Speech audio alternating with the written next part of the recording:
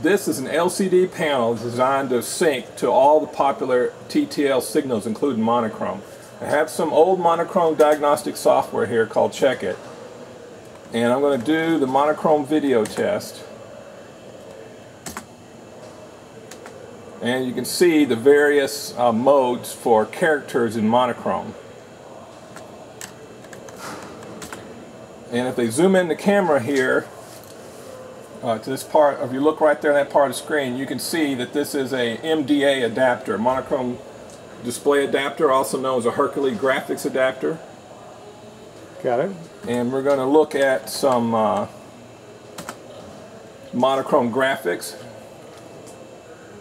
Here's an old copy of Prodigy running on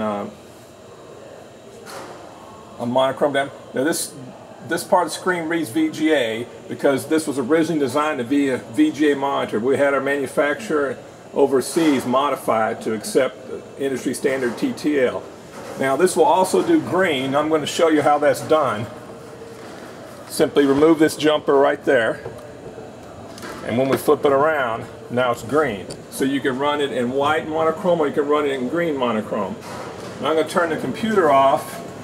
If you want to zoom over here over to the computer, an old ISA computer.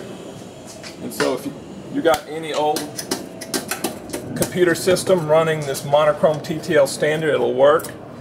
As you see, no fake, a real Monochrome ISA card, 8-bit down with a little bit, 8-bit with printer port. And that completes our demonstration. Thank you.